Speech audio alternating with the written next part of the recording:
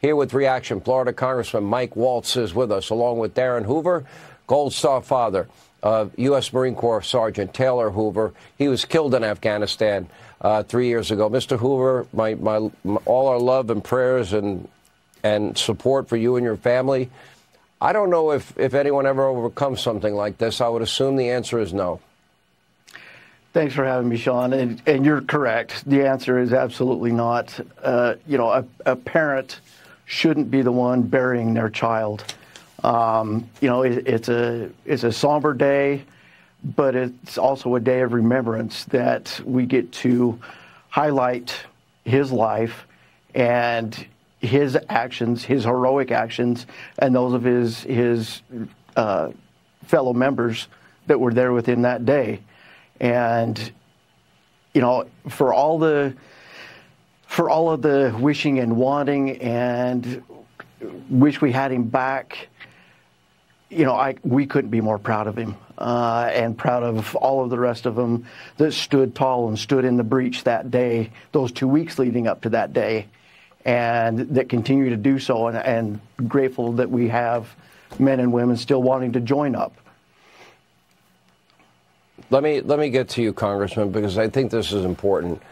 The fact that they viewed this as a success and they bragged about it is alarming in and of itself. She is the last person in the room. Okay. Donald Trump had a very different foreign policy.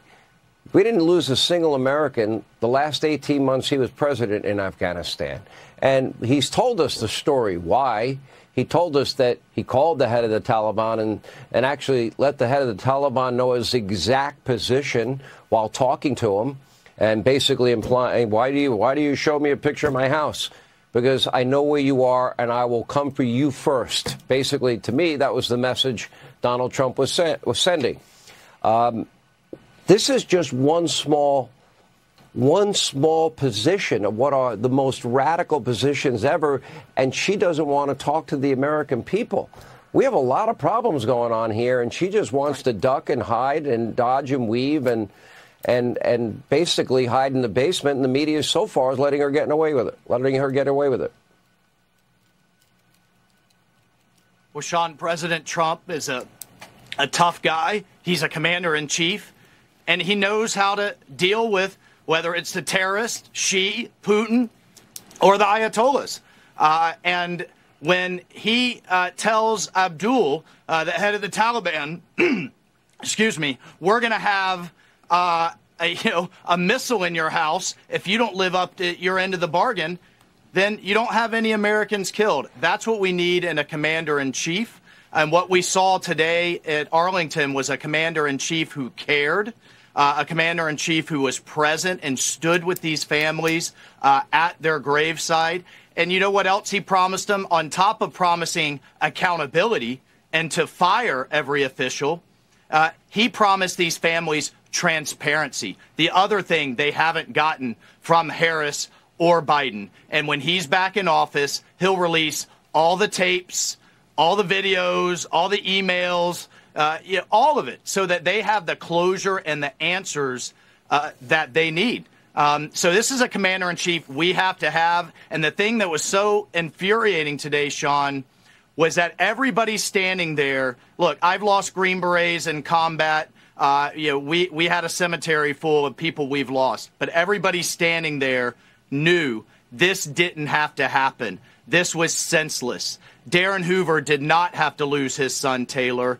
And that everybody knows you take the military out after you take our civilians and you take our allies out. I mean, President Trump says it best. A 5-year-old would know that. So we have to have President Trump back in office as commander-in-chief that could take care of our families, take care of our veterans, and deal with the likes of the Taliban, Xi, Putin, and the rest. I don't think they fear Kamala Harris at all, like they haven't feared Biden. No. What words, Mr. Hoover, do you have for the American people? We saw what happened when the bodies were returned home and Joe Biden looking at his watch. He was looking at his watch, right? Yes, he was. Every single time that a casket came off of that plane, he was checking it. you know, to the American people, just please understand that what President Trump did today means all that we could have ever asked for in the world. He cares. He has done from day one. When we've sat down with him at both Mar-a-Lago, at Bedminster, when we've been to his rallies, when we were at the RNC, the man cares deeply about this country. And I wish so bad that the rest of the country could see what we see behind the scenes. The love, the compassion, the honor, the integrity behind everything that he does. And make no mistake about it, he's very measured. But as far as the Biden and Harris administration, we still to this day, we have not heard one thing. And my main questions is, how did this happen? How did you allow this to happen? I want to know the intel that they based everything off of to get them to the point where they pulled everything out like they did. And they let tell them them march how dare all the they. way up. They let Correct. them march from province to province to province, and they didn't stop them. And then the next thing they know, they're pressed, they're back against the wall. They abandon Americans behind enemy lines, and heroes like your son lost his life. 13 Americans, and many more abandoned behind enemy lines. I'm very sorry, Mr. Hoover. Our prayers are with you. Please know that, and I know I speak for this audience. Congressman Waltz, thank you too. When we